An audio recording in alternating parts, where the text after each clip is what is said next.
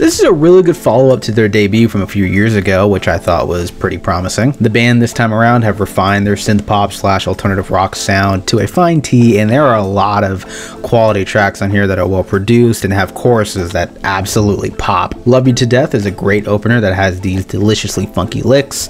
Pretty Great is a perfect mopey, melodramatic tune, and Listen has a pretty electrifying dance beat adjacent to the song's sadder lyrics, which is essentially the motif on nearly every song here, you know, to just dance away the pain. And that aspect really sours the closing title track for me, because in my opinion it just seems unnecessary to have a track list budding with danceable and sometimes a few rocking tracks that have this juxtaposition with lyrics and themes only for you to end it with a subpar piano ballad. But nitpick aside, outside of that, the rest of the album is pretty fun, and I enjoyed it a lot.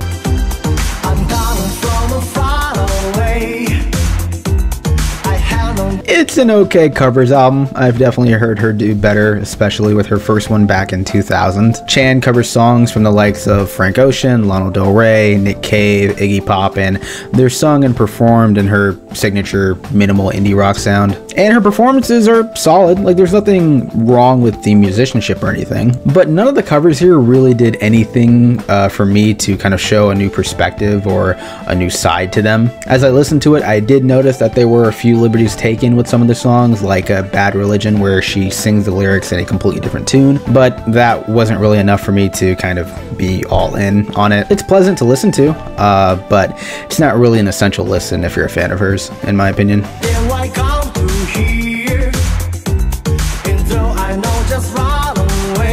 This is a pretty mild follow-up to his debut album, which I thought was pretty good. The backbone of it is how candid and introspective Cordae is about his life experiences. The song Mama's Hood comes to mind, where in one of the verses he mentions how the loss of a friend over a pretty minor squabble took a pretty big effect on him, to the point where he couldn't even show up at his funeral. Want For Me talks about like these lofty expectations of him that he feels that are unfairly put on top of him. And, you know, Jean Michel, which is the second track, where he kind of just unloads his thoughts onto a page and raps it out. I appreciate the sentiments he's willing to share with a wider audience, but when it boils down to the music itself, it's pretty underwhelming in most instances. The beats for a good portion of the album can feel drab and also feel like they're being recycled unintuitively. The flows and verses can stagnate, especially in the middle of the track listing. I think that's where the album is probably at its lowest point. But it does end strong with songs like Chronicles, Champagne Glass with Freddie Gibbs and Stevie Wonder, which is a hell of a track, my favorite on here for sure, and West Side Lake, which is a pretty effective closer in my opinion. It's not bad by any means, but I guess I was hopeful for a bit more.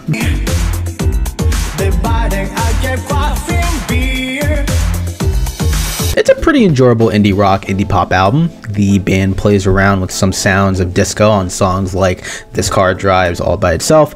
They also middle around with post-punk on People Don't Change People, Time Does, and even bombastic pop rock with Wildfire, which is very akin to like something you hear from like the 70s or the 80s. There were a handful of songs that I will definitely keep in my rotation. I think the biggest issue I had with the album was that a lot of the songs' durations just did not hold all that well. Like outside of the choruses, the verses and instrumental passages and segues just didn't keep me invested in them 100% of the time. The performances vocally and instrumentally are good, but more often than not, I was finding myself passively listening to songs until the chorus kicked in for me to kind of invest in them. It's highly enjoyable, like I said. I think most people who listen to it will have a pretty good time.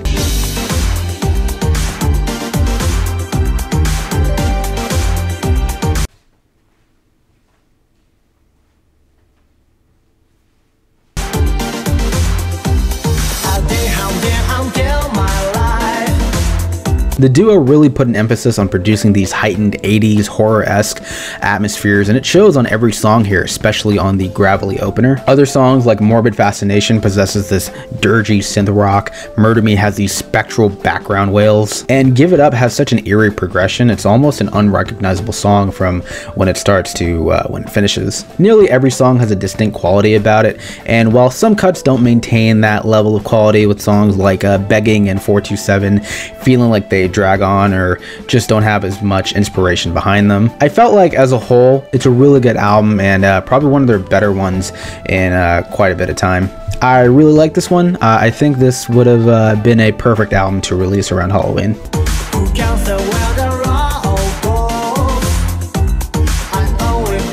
Oh, it's so good. It's so dreamy and psychedelic and blissful. Bonobo comes through again with songs I can just close my eyes to and let the music just take me and cleanse me. One of my favorites, for example, Rosewood, starts out with a soft electric groove that builds up into almost like a deep sea club jam, and all that buildup is released in such a satisfactory way. I can say the same about songs like Age of Phase, Sapien, and Otomo. The beats are great, the sample work is pretty cool. What truly stands out to me, and I think to a lot of other people, are just how great the tracks with vocal guests are. Shadows with Jordan Rakai, or Rakai, I hope I'm pronouncing either of those correctly, is a nightly wonder. Tides with Jamila Woods is lovely and euphoric. Day by Day with Katja Bennett is surprisingly jazzy, and Joji croons beautifully on From You. I love this album. I highly recommend it.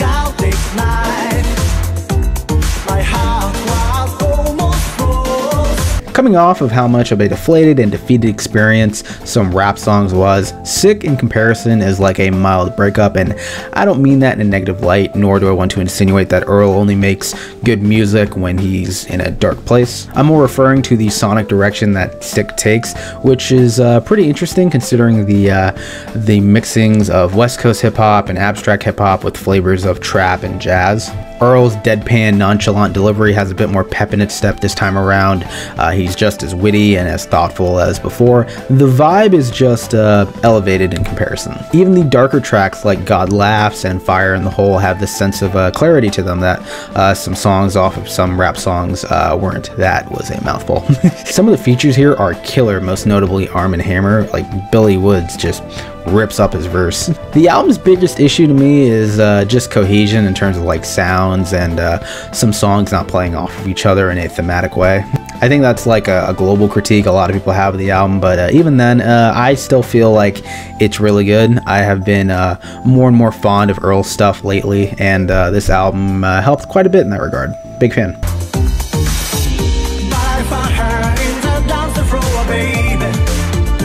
First caught wind of this artist off of the last two Mellow album.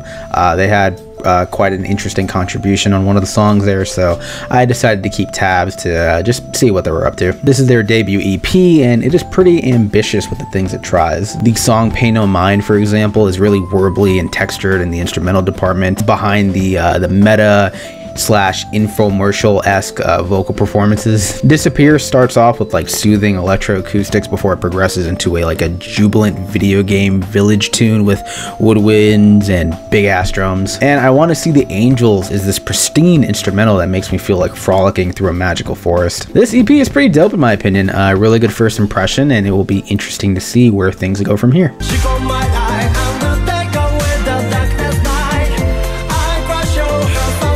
When I hear FKA Twigs' name, I often associate it with her weird, abstract pop music that she makes that's able to discreetly tether itself in the realm of being accessible in some form, with projects like Magdalene, Melissa, and LP1. This new one of hers is easily her most accessible work yet, with sounds of alternative R&B, trip-hop, electropop, mixed with flavors of trap here and there. Songs that come to mind include Light Beamers, My Love, and that song with The Weeknd. What I admire about it is that its accessibility isn't necessarily given a trade-off. Like, it's not overtly basic, nor is it like catering to some of the more recent trends in music. Like, yeah, it's nowhere near the level of weird, say, on her past projects, but you still get some songs like Pappy Bones with Shy Girl, Careless with Daniel Caesar, and Thank You Song, where she is still very much a distinct personality, a very recognizable personality. With 17 tracks though, not every song was something to remember, and I think it would have benefited from a bit of trimming, as I think a couple of the songs kind of sound derivative of one another. But I really liked it. I think CAPRISONGS is a decent starting point for those of you who were unable to get into Twigs music at first.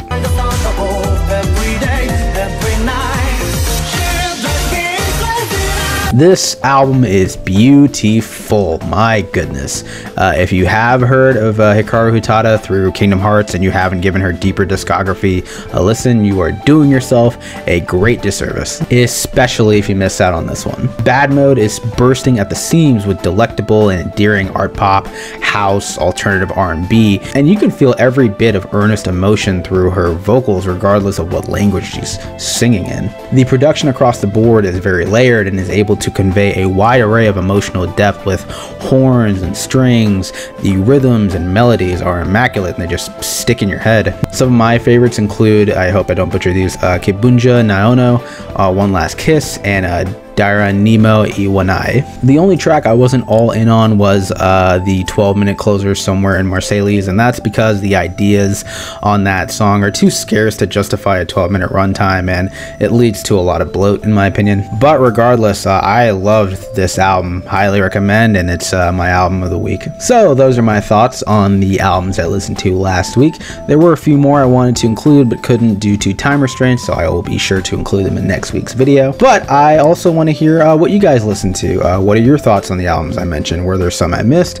You know, let me know down in the comments down below. Please like the video if you enjoyed it, consider subscribing, and I will see you guys next week. Thank you for watching.